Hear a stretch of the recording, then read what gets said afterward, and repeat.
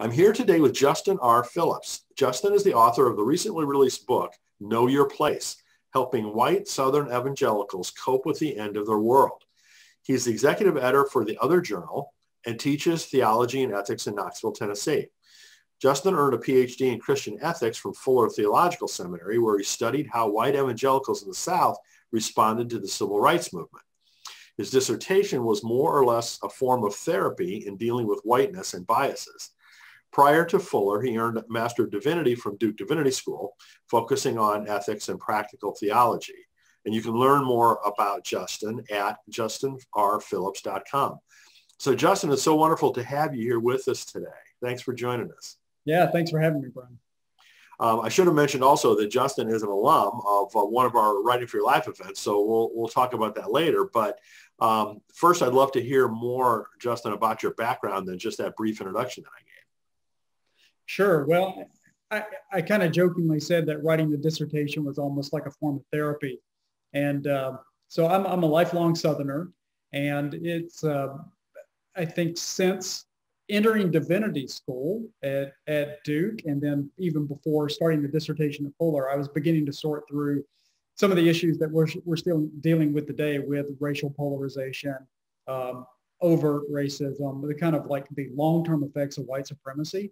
And so for me, that's been a long, slow process of kind of not only just learning about history or learning about kind of contemporary movements, whether in academia or outside of academia, but really just trying to understand the effects of all of these histories upon me and within me. And so I think that as my studies deepened, I kind of began to learn like, oh, white supremacy it's alive and well. And it has had its effects on me too, even though I would like to believe that like I'm one of the enlightened souls that are out there, or like, I'm not racist. White supremacy is something that has even kind of seeped into the kind of like oxygen that I've breathed for most of my life. So a good bit of this project is sort of like it's personal reflection merged with sorting through these various histories of racial formation and Southern history and evangelical Protestantism's complicity in those things too. So before we get into the book, can you tell us about The Other Journal? What is that, and what you're executive editor, but what does that look like? Right. So The Other Journal is an online journal. We are housed with the Seattle School of Theology and Psychology. Obviously, the Other Journal team, we're spread out not only all across the country, we're spread out across the world. So our editorial team is a great bunch of folks. And The Other Journal we're dedicated to exploring the intersection of theology and culture. And so we have we routinely run pieces in theology, in creative writing, in art, in praxis section, which tends to be from people either pastors, pastoral counseling. We routinely run poetry, and it's an amazing group of folks to work with. So one way to describe it is that it's maybe a little bit headier stuff than you might find in your off the rack Christian publications, but it's not so esoteric as what you might find in academic journals that are peer reviewed. So we kind of split the difference, and we always end up recruiting a great collection of writers every little cycle. We try to do 2 issues a year. We're continuously publishing online, and then we'll put out print journals. Tend to put out a couple of print journals twice a year. Okay, that's what I was going to ask you, if it was print or just online only, or what Largely online, and then we try to select some of the best of the best for our print journals. Okay, so for at least the online version, if not the print version, I mean, are you open to submissions from, people that have not written in it before? Absolutely. I mean, I think that's one of the fun things about The Other Journal is that for many people, The Other Journal will end up being their first publication. And we've got a really rigorous editorial process of where we really pride ourselves on guiding writers through a process of like, we are here to build you up, not tear you down. We're going to put a number of sets of eyes on your essay or on your sort of like at some points pretty rigorous piece, and we're going to like really help you understand what the publishing process is. And so the editorial process sometimes feels pretty painful for first-time writers, but I almost universally everyone's pretty pleased with what we kind of put together. It's a collaborative effort, but at the same time, I think the author always feels like that's still my piece. You guys just help make it just a little bit better. Good. That's exciting. I didn't know about this. And so I'm glad you mentioned it. And I'd like to help you get the word out about it, into the Writing for Life and Publishing in Color communities. Yeah, absolutely. You can find us at theotherjournal.com. We post call for papers. And so right now we are looking for submissions on the topic of organizing. And so and organizing is kind of broadly defined. We've got a pretty lengthy call for papers, so you can find that on our website. And we'll be looking to start publishing those in fall of 2021. Excellent. Okay. So Justin, you mentioned that you also teach. Can you talk a little bit more about, what kinds of teaching that you've been doing here lately? Yeah, I've taught primarily at the undergraduate level, but I had a 3 years of teaching in a private Christian high school, which I think served as the fodder for a lot of inspiration for the book. But I've taught the high school level and the undergraduate level and at the graduate level too. So most of my teaching happens at Carson Newman University in Jefferson City, Tennessee, and some with the undergraduates and some with the graduate students who are in our Master's of Arts and Theology program. Okay, wonderful. Yeah. So now, kind of getting into the book, what led you to write it and publish it? Yeah, well, I said earlier, part of it is just kind of like working through my own histories, the own communities that have shaped me. The most straightforward path for the book was I wrote a dissertation a number of years ago on how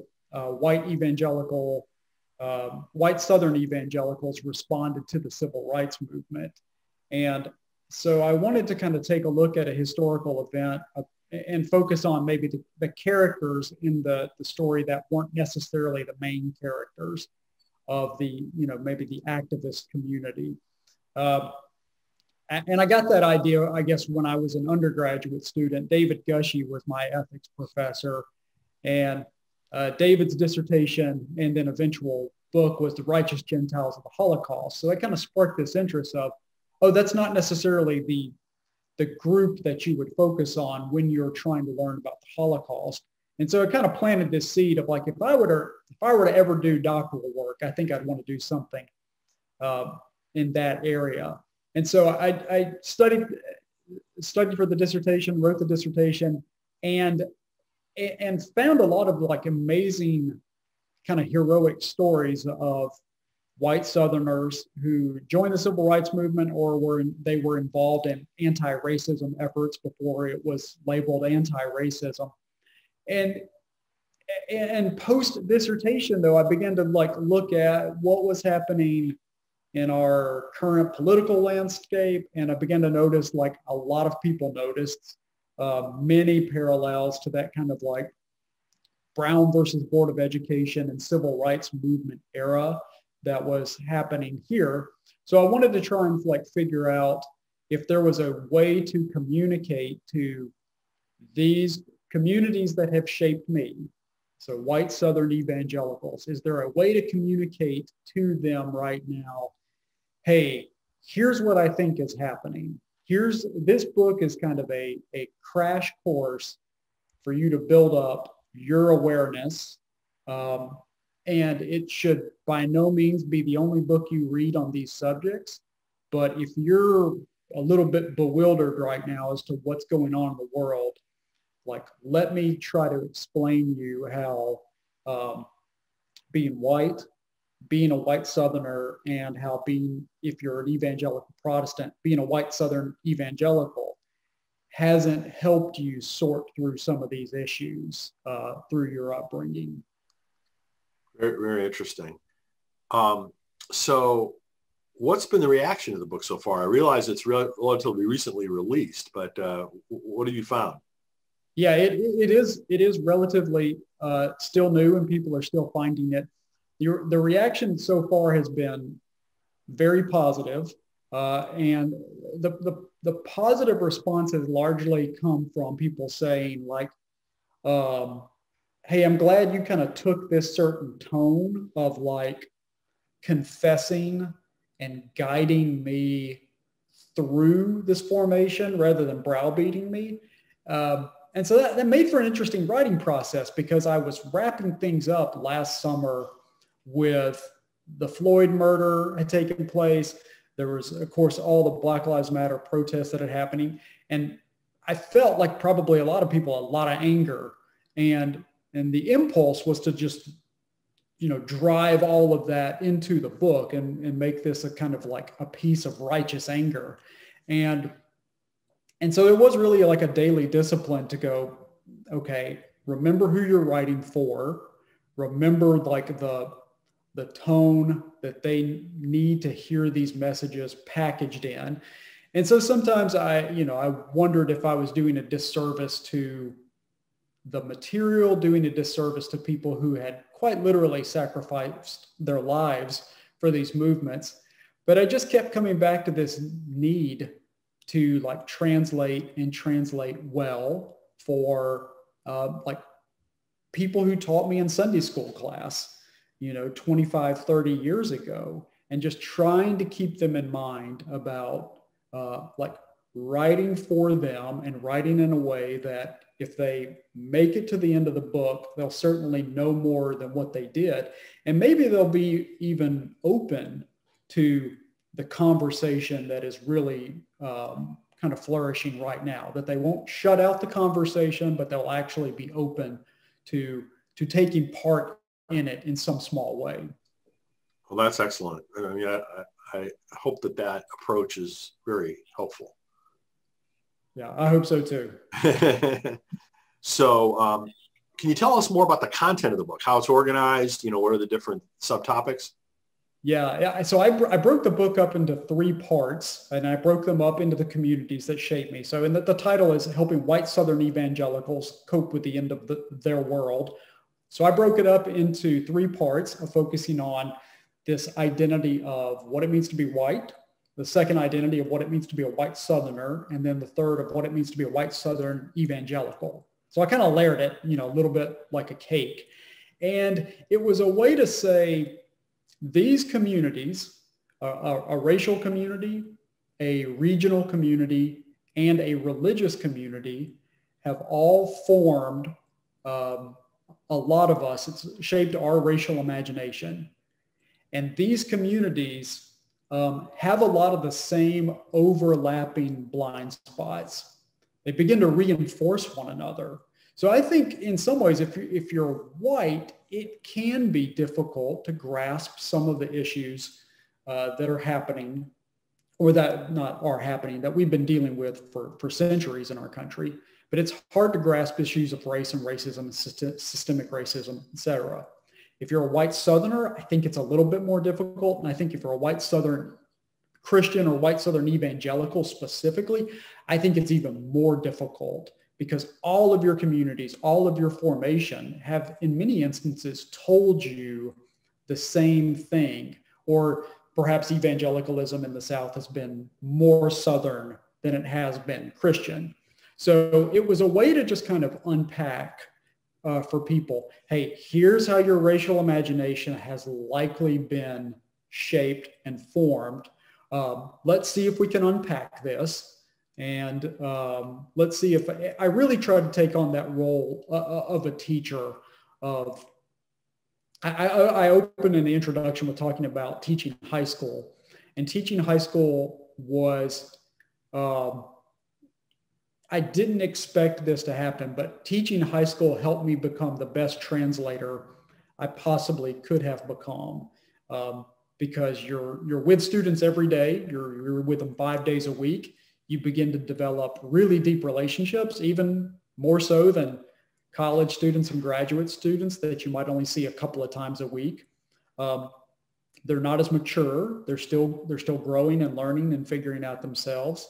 And you just have to kind of translate the material at a level to which they can grasp it. And so I just kind of wrote the book in that spirit of, on the one hand, thinking about the Sunday school teachers who raised me, and on the other hand, thinking about the high school students that I taught, who they're trying to figure out what is happening in our streets, Knoxville included. So just like, how would I explain this if I were showing up on a Tuesday morning to my Christian ethics class at this high school? Really, really good. And again, I think that's just a wonderful approach, Justin. I'm glad you're doing it that way. So, given everything, what would you hope that people most take away from the book? I think I structure the book with talking about my grandparents. I mentioned my grandparents at the beginning and at the end, and then kind of sprinkled throughout, I have stories about my interaction with them and with family. And I noticed that when both of my grandparents passed away, they've passed away within the last couple of years, and largely before the kind of current political climate really, really shifted for far worse than it has been. I realized, though, that even when I was writing the dissertation and I was in graduate school and I was having a lot of these thoughts, reading a lot of the literature that has become kind of popularized now, I realized I never talked to them about my work. And they'd ask how's school going? And they knew that I'd been in school forever. So they always asked that year after year. And I realized how often I chose to soft pedal what I was talking about, or to find ways to just avoid talking about the issues that I was becoming very passionate about and would become ultimately a good bit of this work. And after they died, I realized my kind of complicity in, the expression goes silence is violence, or there's all kind of phrases that are used. I realized too that I was not one of the good, enlightened white folks out there, in part because I had not spoken to some of the people closest to me about some of these issues. Whether it was just I thought that we could achieve this kind of false peace through silence. I think the book is kind of working that out as well. And so when I talk to people now, when I talk to students or friends or even pastors who are struggling on how to preach this, I'm encouraging them from, I think, a place of failure to say, hey, have these tough conversations and, find people who can help you figure out how to have these tough conversations. Because, even if it's just your loved ones, I have students who are I've gone away to college and I've learned a lot. And now I realize a lot of my own kind of baggage and kind of through my own racial imagination. And I don't know how to talk to my dad. And so I wanted to write something for those students that wouldn't just blow Thanksgiving dinners up into massive fights. I wanted to begin to provide language that readers could translate for people that they love and begin to have tough conversations. So part of it is from a place of a little bit of failure and a little bit of shame of just going, of realizing I could have had these conversations. My grandparents loved me. They may have disagreed with me, but what's the worst that could have happened? And so I try to be fearless now in the classroom or with the people closest to me. But I feel like I've kind of learned the hard way. So I would hope people would take away from the book is I hope I've given you some language and some maybe anecdotes or some conceptual ways to think through how to have the tough conversations. Very, very, very interesting and very helpful, I hope. So since this is your first book and we're still kind of coming out of the pandemic, I mean, what have you learned so far about how to market it? I'm certainly figuring that out as the world opens back up. So I've done a lot of research for the last few years on just trying to figure out how to market. Some of which the advice was still good, regardless of whether you're locked indoors or not. And then some of it you certainly have to improvise. I think the good thing for this book and other writers right now is that things are opening back up. So being able to gather together is something it's rapidly occurring right now. So I'm beginning to be able to line up things for the fall.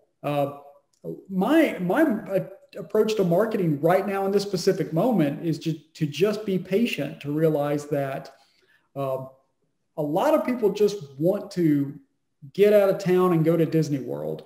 They may not want to pick up a book just yet on like white supremacy and anti-racism and sorting through those tough things. They might, but to also just realize that like the book will find people when it finds people. And I've also just tried to make myself available. I mean, that's, my website is on the back cover of the book and my email address is on my website. And I want people to really think of me as a conversation partner. But then again, I'm doing all the stuff that, we learn about and writing for your life seminars about doing the social media marketing and relying on the contacts that I know well. In publishing and in school settings and church settings. So I'm excited that the book is coming out in a time when the world is opening back up. Yeah, well, I mean, this summer is going to be interesting. I mean, I think everybody's going to be traveling, right? There's this pent up demand, as you said, to get out. And I think there's also a pent up demand to have fun. Which maybe is counter to some of the books like, you and I have both released recently that are more serious in nature, not necessarily fun books. But also I agree with you that these issues aren't going to go away anytime soon, right? And they need to be dealt with, right? So I think your patience advice is really good. I need to remember that myself as well. Yeah, I'm trying to practice what I preach right now. There you go. So you mentioned that, you had attended a Writing for Your Life event, and so can you talk about a little bit how that supported your work? Yeah, absolutely. And I'm in publishing now, and I guess I've been in with the other journal for about 4 years. So I knew kind of one side of the publishing world and knew a little bit from that perspective. But even after years of being in academia, there is still kind of, I think, a mythology built up around publishing and publishing your first book, what that should look like and who you should publish with. And I realized that after I'd gathered as much intel as I could from professors and friends who had written, I needed to also just hear some outside voices. And you and your work had kind of come recommended from friends who had, signed up for the newsletter years ago. And then when you came to Nashville, I jumped on it and spent a day in 2019. And I think it was October of 2019 in Nashville. And I think it was December of 2019 that I landed a contract for the book. Now I'd been I'd been writing at that point for writing and researching for a couple of years, but had not yet put out any feelers, hadn't put out any kind of like hard proposals just yet. But no, I think your seminars were great in continuing that demystifying of here's what it means to publish a book, and then how to, once it's published, to get it out there and get it marketed. It's not an easy thing, you know. No, not at all. It takes a lot of things that have to go right in order for it to happen. Yeah. Well, and I think too, what I learned is that we all need really skilled guides to help us through that process. And I think you were I count you as one of those people, that a guide who came along at a good time for me and added your voice into all the other voices that were helping me out. And it just kind of, it was serendipitous, I guess, that a couple of months after the seminar, I had a contract in hand. So that was all exciting. Oh, good. Thank you. So do you have any additional plans for writing that you can talk about? I've got a couple of pieces coming out with the other journal this year, a couple of mainly just book reviews, at least immediately, and trying to highlight other people's really, really good works that are out there. I think that's what we love to do at the other journal, is just, regardless of what your credentials say, we want to highlight really excellent writing. And so I've got a couple of book reviews that will be coming out in 2021.